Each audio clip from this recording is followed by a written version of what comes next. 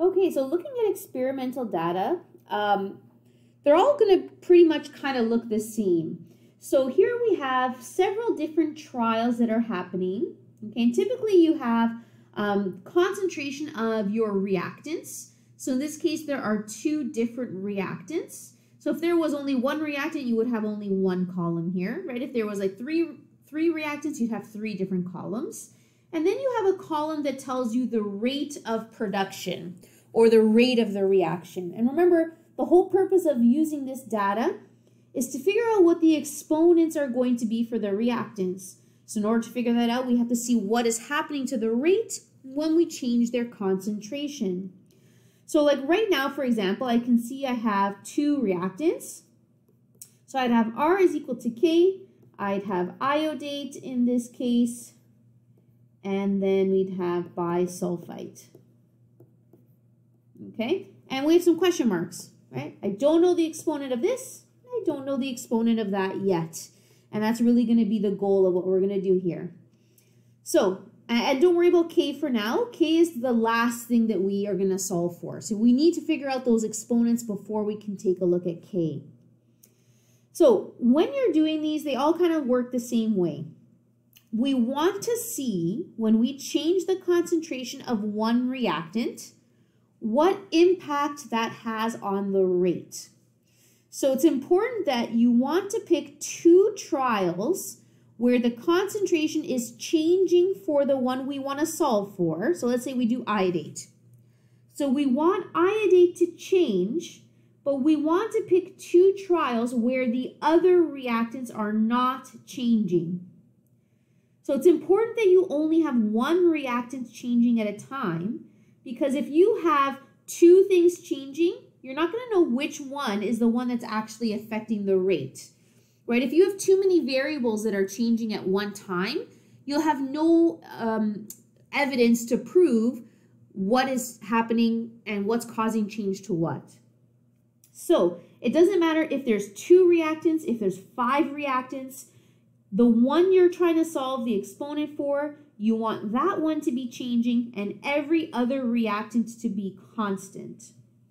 So for this particular example, I'm going to choose trial 1 and 2 because 1 and 2 is not changing for the other reactant. Okay, so when I go from 2.0 times 10 to the negative 3 to 4.0, essentially what's happening there is there's a doubling of the concentration, right? So we want to know, okay, when the concentration doubles, what happened to the rate? So the rate also doubled, right? So we went from 0.8 times 10 to the negative 3 to 1.6. So it's times 2. So what we've just proven there is because the concentration doubled and we got the same output as the rate, that proves we have an exponent 1 for our iodate. Right? Very good. So we know our iodate. So now we're going to solve for bisulfite. So for bisulfite, we want to do the same thing. We want the bisulfite to be changing, but we now want iodate to stay the same. I'm just going to put this up here. Just use a different color. So for this case, we're going to use trials 2 and 3 because iodate is staying the same. Okay, so we notice that going from 3 to 2, the concentration for bisulfite is doubling.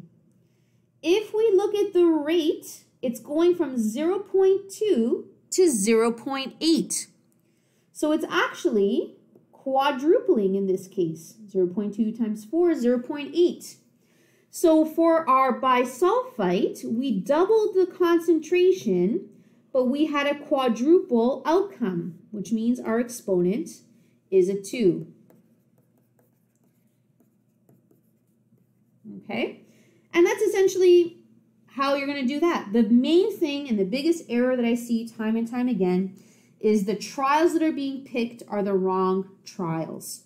You want the goal, like the one that you are trying to solve for has to be changing.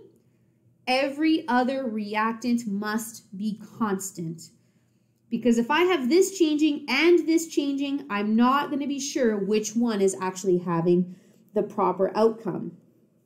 So what do we know right now? So right now we know R is equal to K. We know iodate is to the 1. And we know bisulfite is to the 2. Okay? So the last piece to this, to have a proper, if something asks you to write the rate law equation or the rate law expression, that means that you have to solve for the exponents and you also have to solve for K. That's the last piece. Because actually we cannot solve for this once until we figure out the exponents.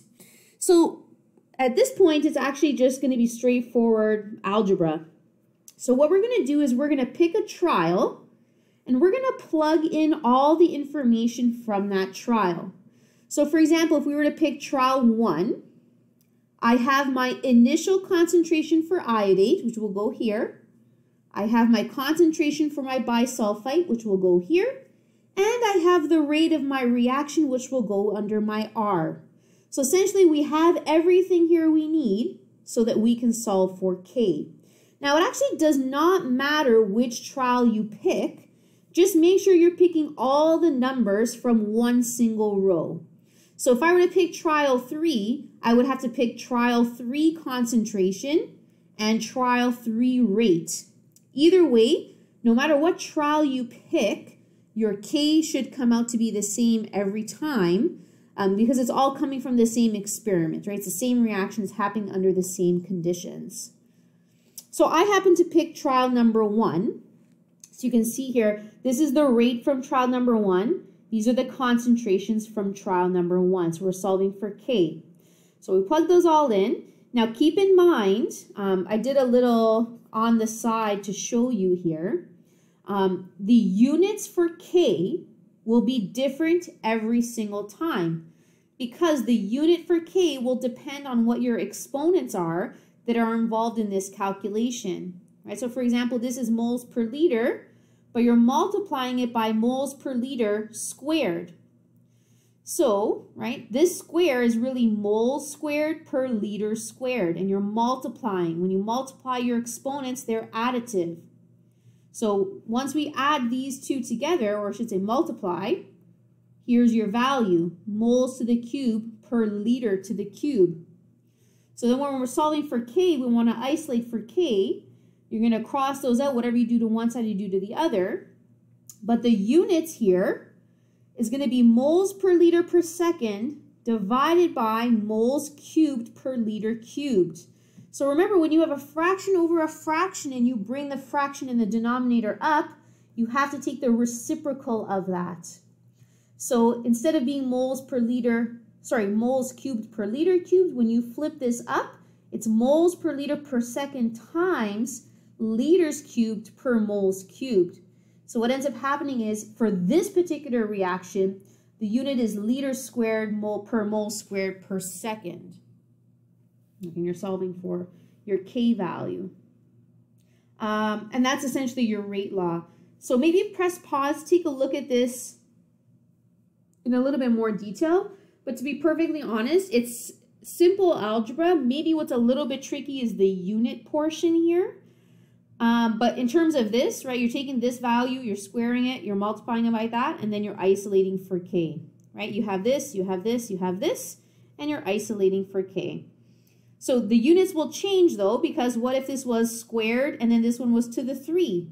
Or if one was to the 0 and one was to a 1, right? The units will be different for K depending on how many reactants and what the exponents are for those reactants.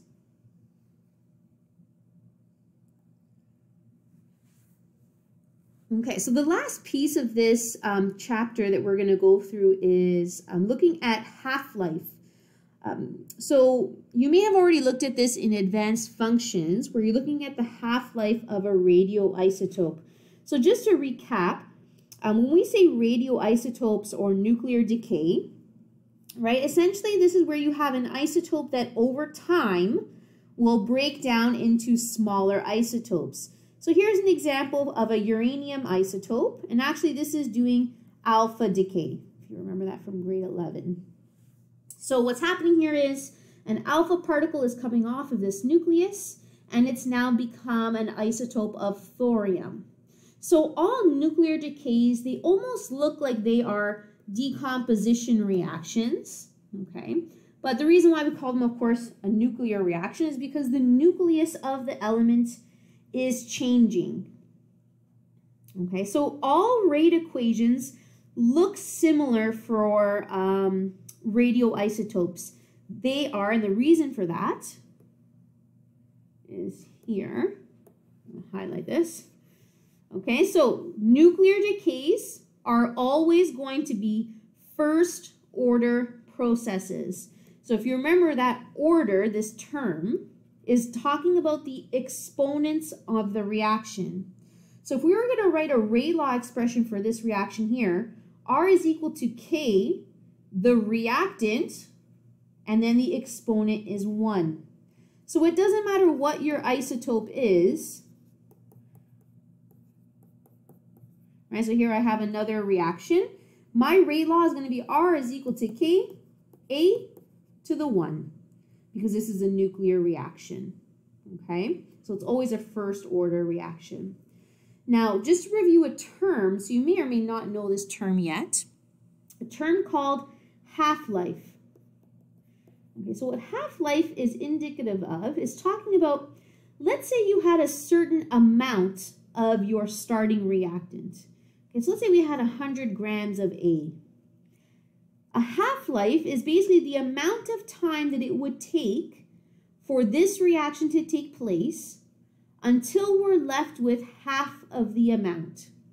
So we started off with 100 grams of A, and over time, right, the nuclear decay is a natural process. This is going to release those alpha particles. Same thing over here. And a half-life will tell us, okay, well, let's say this process took 2 hours, right? So in 2 hours, we went from 100 grams to 50 grams. 2 hours would be its half-life. So let's say another 2 hours go by. We had 50 grams, now we would have 25 grams. Let's say another 2 hours go by, then this is cut in half again.